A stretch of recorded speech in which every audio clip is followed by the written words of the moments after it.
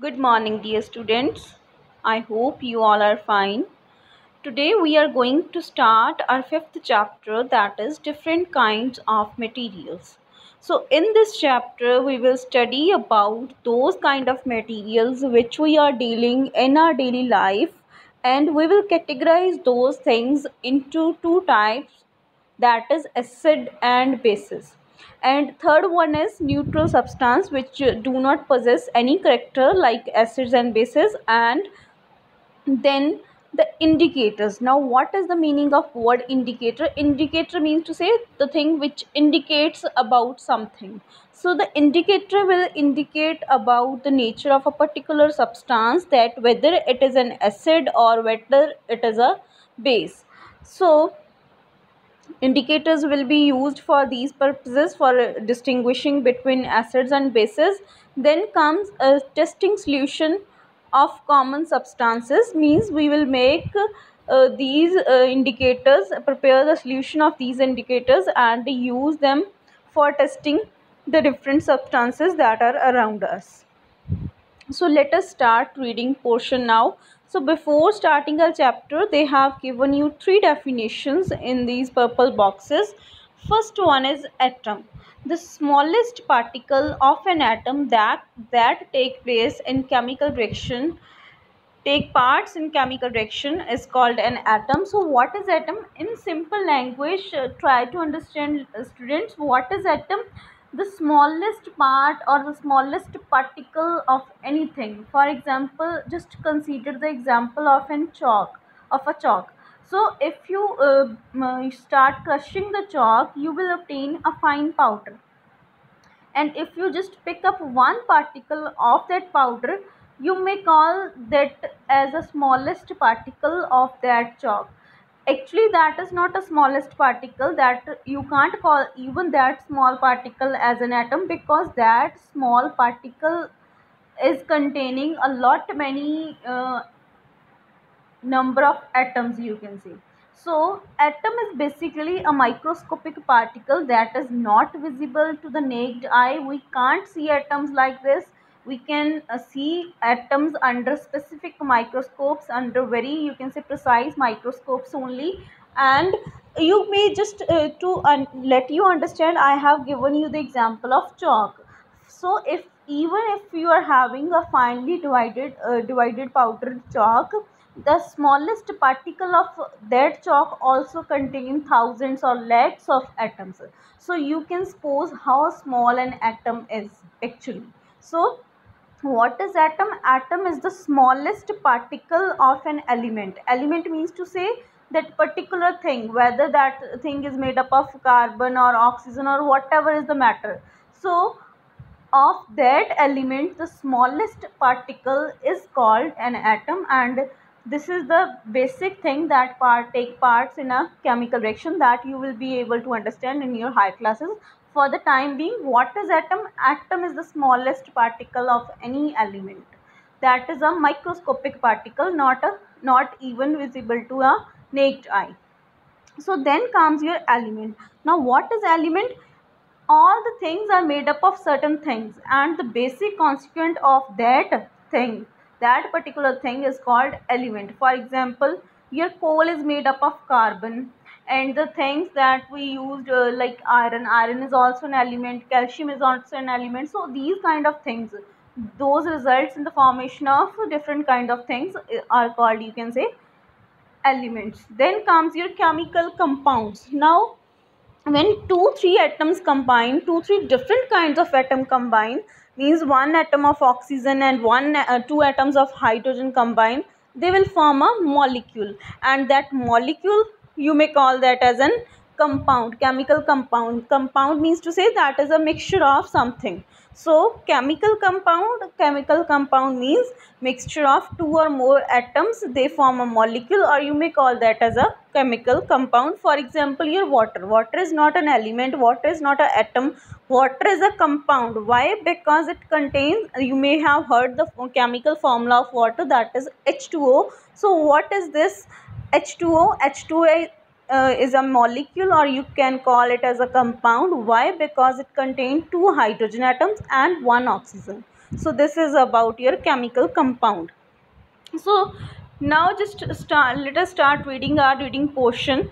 Every day you use various kind of substances like food, medicine, fuel, clothes, etc., and all these are chemical substances, that is these are made up of atoms.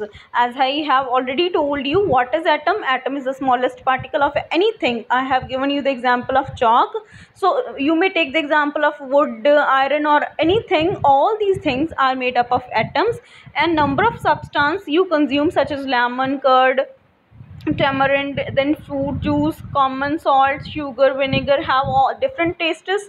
You might have noticed all these things, that all the lemon juice have different taste. If you have a salt solution, that will be of a different taste. If you have a sugar syrup, that is of a different taste. So all these things are having different taste, and you may classify these tastes as sour, bitter, or you can say tasteless or salty. So you may classify them as this. So earlier we are classifying them like this, but from today onwards you may classify those as acids or bases. Now coming to your next paragraph, moving to your next paragraph, that is acid substances or acids. So what are acids first of all? So if you remember the taste of vinegar, that is called sirka in Punjabi, or curd or lemon juice, you might have noticed that all those things are sour in taste. वो खट्टे होते हैं सभी. So the substance which are having sour taste, those are called acids. And basically the word acid is derived from a Latin word which is acre. Latin word acre is you can say modified form of you can say acid is the modified form of the Latin word acre, which means sour in taste. So in Latin the word acre means sour, so that is why acid is derived from that Latin word, that is acre. So acetic acid present in vinegar, lactic acid present in milk, and citric acid present in lemon juice. So all these acids make a substance acidic in nature. The substance which contain acid, that is called acidic substance or having acidic nature. So any kind of sour taste thing like your lemon juice, your amlas, any kind of citrus fruit like lemon, oranges, all these things contain some kind of acid, and they all are sour in taste, and that is why they are categorized as acids. So main characteristic of acid is that they are sour in taste. So moving to the next page now. So here in this table 5.1, they have given you some substances that you come across in our daily life. We come across these things in our daily life. So they have given you the particular acid present in that thing. So first one is vinegar. In vinegar is a silica that is used for making pickles, etc. So vinegar is having acetic acid. Then your all the citrus fruits like amla and your lemon, oranges, these contain ascorbic acid, which is also known as vitamin C. So citrus may contain citric acid also and ascorbic acid also. Both acids are present in all the citrus fruits like lemon, oranges, amla, etc. Then comes your formic acid, and this acid is present in ants' stings or in honeybees' stings. Stings means to say the teeth with that they bite. When a little ant bites you, it become itching on your skin. So that is because they are having formic acid in their stings. That is why that acid cause itching at that particular place of your skin. Then comes your lactic acid. So this is present in curd actually. So when your milk becomes sour, it get converted into curd, and curd contain lactic acid. Then hydrochloric acid, which is also a very dangerous acid also, but it is present inside our stomach. So you may wonder that how this acid is present in our stomach. Actually our stomach cells get repaired within, you can say, nanoseconds. They are replaced with new ones within nanoseconds. So that is why our stomach is containing this acid. This is very important acid for digestion process also. Without this, digestion is not possible. And if you have heard about this, this is also used as toilet cleaners, etc., and those things also, because it is of a very high acidic strength, and even then it is naturally present in our stomach also. So this is basically the working of hydrochloric acid inside our body is the digestion of our food. Then comes your malic acid. It is present in apple. Then oxalic acid present in Spanish, means to say palak mein hota hai.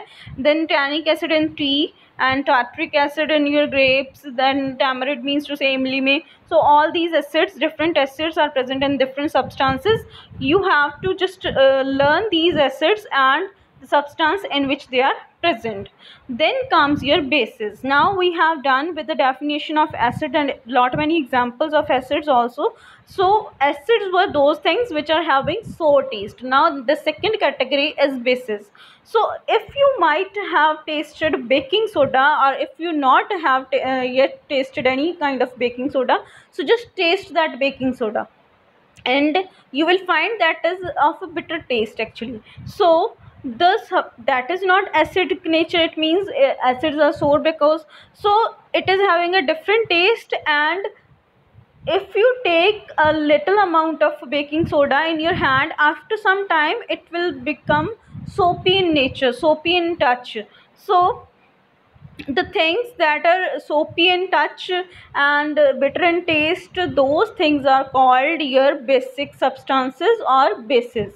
So the chemical substances which are bitter in taste and soapy to touch are called bases, and the chemical nature is called basic nature. So here in below table 5.2 they have given you some bases and where you can find those bases. So for example, your sodium hydroxide, potassium hydroxide, they are found in soaps. Ammonium hydroxide in the you can say thinners that are used for cleansing your glasses or window glasses or any table chairs made up of glass. Then calcium hydroxide, that is your lime water. Magnesium hydroxide, milk of magnesia, which is used as an antacid to remove the you can say excess amount of acid present in our stomach. Sometimes we feel that our stomach is more acidic, or we feel acidity actually. So that acidity is because of the presence of more amount of or excess amount of hydrochloric acid which is naturally present in our stomach. And to neutralize that acid, to overcome that acidity,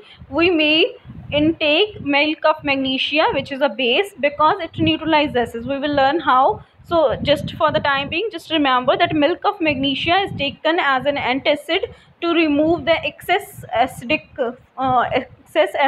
that is HCl, hydrochloric acid, from our stomach. So moving to the next page now. Then comes your indicators. Now what are indicators? As I have already told you, the substance which indicate about something, that is called indicator. And what here it is indicating? It is indicating about the nature of a particular substance, whether it is a acid or a base. So why we need indicators? Because we are unable to eat, or you can say touch everything. We can't eat anything to just judge whether it is of a sour taste or bitter taste, whether it is an acid or a base. So you can't eat anything or like that, or you can't even touch those things, because acids are highly corrosive, corrosive in nature. So to judge those things, to determine whether a particular thing is an acid or it is a base, so we need indicators. Now indicator can be a natural indicator also, that can be obtained from natural sources like your plants and all those things, and it can be synthetic also, synthetic or artificial or man-made. So that is prepared in labs and laboratories. So here we will discuss about the natural indicators only in detail. So I will tell you about the natural and man-made or synthetic indicators. So indicators, first of all, what are indicators? Indicators are substances that are used to test the acidic and the basic nature of the substance. We will just add some amount of indicator into a particular substance, and just then we will observe the change in the color of that particular substance. Then we will decide whether it is an acid or base. That we will learn one by one from this page onwards. And just here the definition of indicator is that indicator are the substances, indicators are the substances that are used to test the acidic or the basic nature of a substance. So they have given you the examples of you can say natural indicators which are occurring in nature. First one is litmus, then is turmeric powder, then is china rose petals. So litmus, you can say litmus is a solution, also can be used as a solution also, or litmus paper is also available in our lab, also it is available. So litmus is obtained from a particular kind of plant that is called lichen. They have given you a picture of lichens also in 5.3 figure. So lichens are particular type of plant which are, you can say, having algae and fungi combination. Lichens are having algae and fungi as a combination, and they are of different kind of a plant, you can say, and we obtain a solution from those which is called litmus, and this litmus solution is used to distinguish between acid and basic nature of any particular substance. And then they have shown you the real picture of litmus paper in figure 5.4. So these are present in our lab. Whenever the school will reopen, I will show you these litmus papers, and we will definitely test the different substance using these litmus papers, whether those substances are acidic or basic in nature. For the time being, just check the color of these things. That litmus paper exists in two colors, one is blue and another one is red. So, and then comes your turmeric, as you all know, haldi ko bolte hain. So turmeric is available at your home also. Then comes your china rose. Now what is china rose? It is hibiscus actually. Normally common name is hibiscus. I will show you the flower of this plant on the next page. And then comes your two you can say industrially prepared or synthetically prepared indicator, that is phenolphthalein and methyl orange. So now just let us study about litmus. So litmus is most commonly used indicator, and it is obtained from a plant lichen, as I have already told you. In distilled water, it is of purple color. If you are having distilled water, distilled means to say boiled water which is having no impurity, pure water. In pure water it is having a purple color, and if you add it in a acidic medium, blue paper, into acidic solution, it will change into red. And if you add into a basic solution, red colored litmus paper into a basic solution, it will turn into a blue colored paper. So these things happens actually, we will show you later on, but you have to remember, this is very important. So you have to remember about these things, that acid changes which color to which, and basis changes which color to which. So it may be quite confusing for you also. So just remember about one thing, that acid change blue litmus paper into red, and base changes vice versa, opposite of that. So just remember about one thing, that acid means to say dangerous something, so it is associated with red color, because red is also used to show the danger. So what acid does, acid just changes blue litmus into red color. So just remember about this thing, and base does opposite of this. So generally two type of litmus paper, lead and blue, are available, and they are in paper form, as I have shown you in figure also, and they are in solution form also. So then you have to perform an activity is given on this page 5.1, and you can't perform this activity at home because you need to have, you can say, litmus papers with you or litmus solution. So that is not available at your home. So we will do this activity when you come back. They have given you on the next page lemon juice. They have added it in the red litmus paper. Effect on the red will remain red because it is already acid, and when a blue is poured into lemon juice, because lemon juice is acidic in nature, we have already studied now, so it will change the blue litmus into red. So it means lemons contain acid. So in this way we will justify, or we will judge the nature of all the substance they have given in this table, that we will perform this experiment in our lab whenever the school reopens. So for the time being, just remember one thing which is very important, that the litmus paper, the blue color litmus paper, changes its color to red when it is dipped into acidic solution, and vice versa. For base it is opposite. In base it changes its red color into blue.